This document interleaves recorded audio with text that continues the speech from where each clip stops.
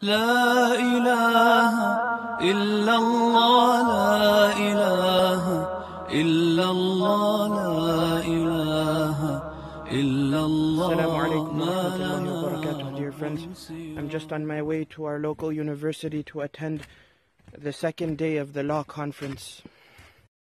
So alhamdulillah, this year's theme is exploring civil liberties and the charter in Canada, which is a very important topic, especially nowadays with everything going on around the world and in our country, and aspects regarding which we need to be really educated about. So alhamdulillah. So kudos to the Faculty of Law at TRU for facilitating such an exceptional conference. I really benefited yesterday from all the presentations and hope to benefit today as well. Today's keynote speaker is Dennis Edney, the lawyer of Umar Khadir. Inshallah, throughout the conference, I'll be sharing snaps with you, hopefully. My dear father, Qari Mahmood, rahimahullah, would constantly advise me, saying, beneficial knowledge and useful skills are never wasted. Always value them and don't undermine them. So there are two very exciting presentations going on simultaneously, health law and administrative law. I don't know which one to go to. I'll have to decide.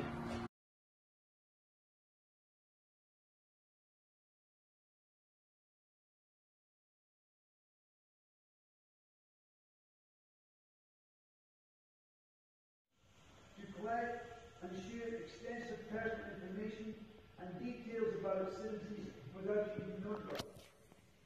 To place individuals from repeating the error when the next crisis comes along.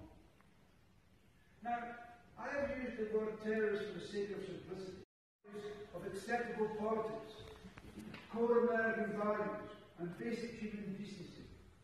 By using divisive language,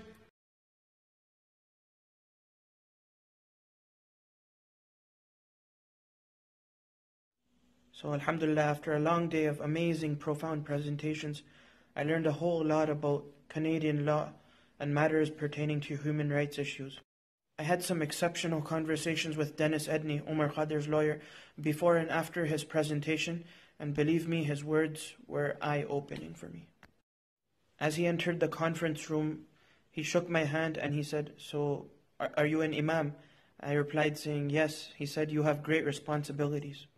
He said, "So as an imam, your responsibility is to be an advocate for human rights, as well as stick up for individuals who are victims of injustice."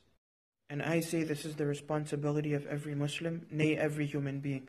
Stick up for the truth, advocate justice, and spread peace and love.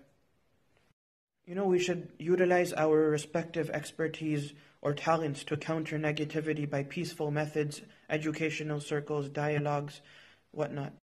One statement which Dennis Edney uttered, which really blew me away, was, he said, "At times I feel I'm the solo advocate for the Islamic faith in Canada." He said, "After dealing with Muslims for such a long time, I conclude, in my opinion, Islam is the most practical faith." Dennis Edney's story is one of perseverance, sacrifice, willpower, and strong hope. May Allah instill in us noble qualities.